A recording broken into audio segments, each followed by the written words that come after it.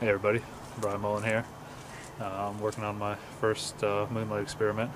Today is actually March 22nd, 2016. It's supposed to be a clear night tonight, so I figured I'd do it tonight.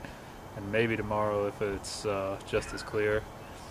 It's not too windy, but what I've decided to do, actually Mr. Thrive and Survive gave me this idea, is have my candles in a fish tank.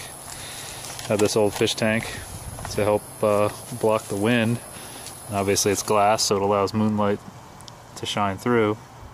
And the idea here is that the candle on the left will be shaded by this piece of plywood, and the candle on the right will be exposed to the moonlight.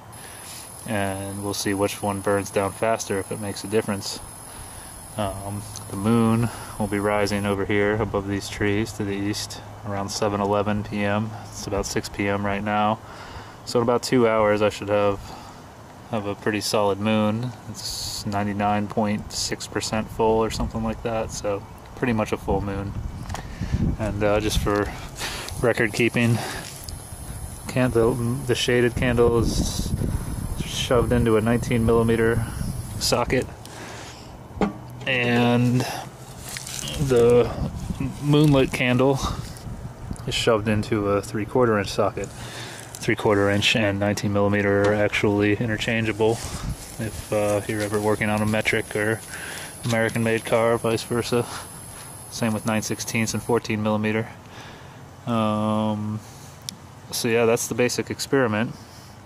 And besides the candle, how much the candles burn down, started thinking about this a lot. Put this back over here on my tripod, and well, I thought the best way to do it would be to actually measure the temperature of the flame.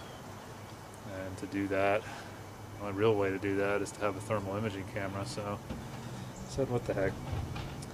I went out and bought one. Got a FLIR TG165. This thing is rad. Just turn it on. I now know my roommate is not a robot. He does have a human heat signature. And if you can see that, I should have a normal human temperature in Celsius. So I'm a human being too, just in case you're wondering. But playing around with this thing, I've found that any area exposed to moonlight is always at least 1 degree Celsius cooler than areas that are shaded. Now it depends on what you're looking at.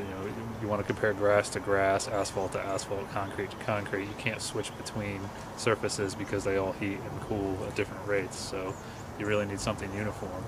But I've been walking around the neighborhood in the evenings and early this morning playing with this thing, and areas in direct moonlight are always colder than the surrounding shaded areas. Always. It's pretty interesting. I think it's something we need to get some answers for, because if the moon is really reflecting the sunlight back at us, I don't understand how it could be cool. And then you get into energy flow and everything else. So that's the experiment. I'll be playing around with this thermal imaging camera and seeing where we can go from here. This is just the first experiment. I'm not expecting too much from it, but we'll see what happens. So I should be uploading some results in the morning. Alright, till then, peace.